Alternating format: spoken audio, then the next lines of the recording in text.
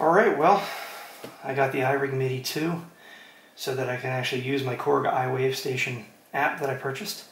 So I figured I'll unbox it and let those who wish to see what it looks like before purchasing actually see it. So, here we go. The packaging on this product is very nice. They've got their manual right here. And there's actually a second little book in here. So this manual here is quick basic, how to put it together, all that. Registration card, apps, etc. And this is just their product catalog. Alright, so we're going to dig in a little bit further here.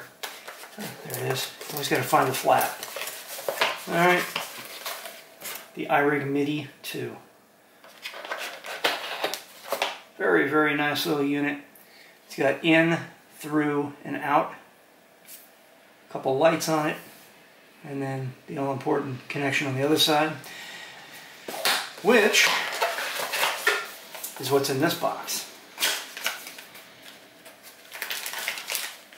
We've got a lightning cable and a USB cable. And that's it. So there you have it. Very nicely packaged.